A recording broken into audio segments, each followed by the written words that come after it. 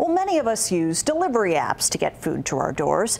Clark County could give the green light to these robots. UNLV has about 10 of them delivering around campus.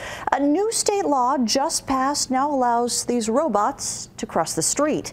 UNLV told lawmakers they'd like them to go here, the U District, the University Gateway, the Echo Apartments, all for student housing. But ultimately, Clark County has to decide whether these robots can cross the street.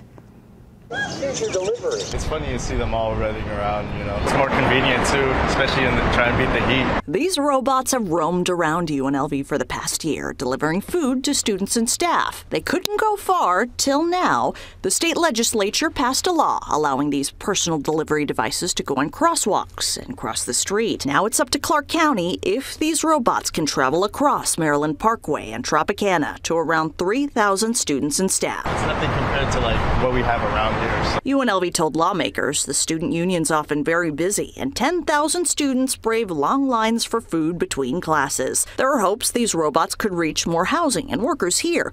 The U District, Echo Apartments, and the Gateway. Students say it could help them avoid a walk to grab a bite late at night. With occasional pedestrian robberies, safety is always a worry.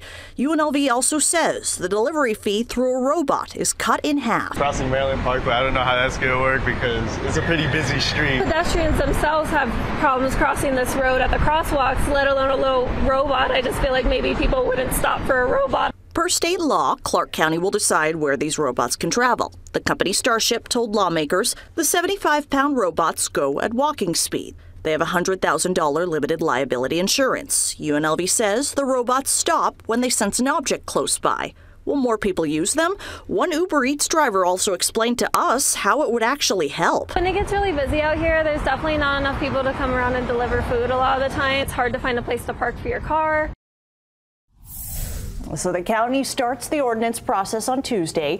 UNLV says we appreciate the willingness of Clark County to explore the possibility of expanding food services for UNLV students and staff. We believe it will provide more access to food options on and around our campus. We look forward to working with county officials throughout the process.